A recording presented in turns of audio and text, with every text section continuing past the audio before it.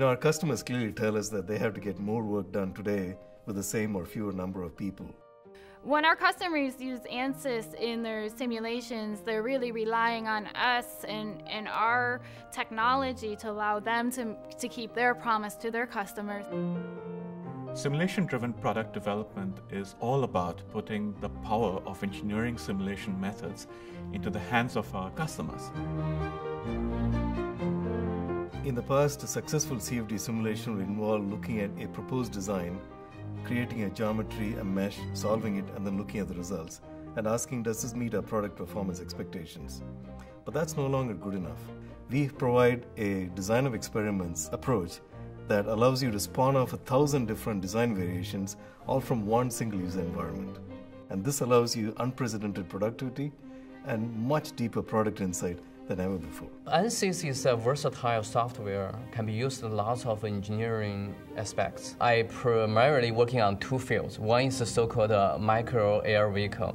The other one is so-called the direct injection engine. So in summary, actually, by using ANSYS for doing the direct injection engine design and study, it saves us lots of time and money, and also it provides all the little details we need for studying such kind of problem.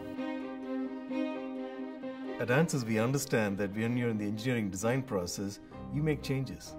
And we want to support those changes so that a change here follows through to physics, geometry, and mesh without you having to manually go back and reset parameters. At ANSYS today, we understand that the importance is on design optimization, not just design verification.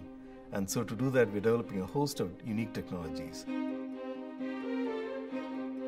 The Adjoint solver from ANSYS is a unique shape optimization tool that really reduces the amount of simulations you need to run to get to the essence of your engineering problem. Adjoint methods allow us to focus on engineering parameters of interest, like lift, drag, pressure drop in a device. We've worked through the Adjoint solver hurdles. We've worked through the inability to handle large cases. We've worked through how do you get the information you need out of it. We have that experience and we've been there. The power that we have in our CFD solvers to start with to give you a robust solution that's accurate and get it to you efficiently in parallel.